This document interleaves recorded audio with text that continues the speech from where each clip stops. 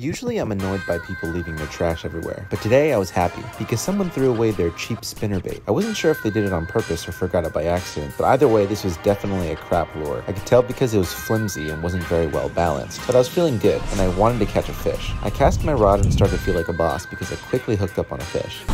Got him. But as I brought it in, I realized just how small it was. And we're talking small, like tiny small. The lure is already a miniature spinnerbait, and it took up like half of the fish's body.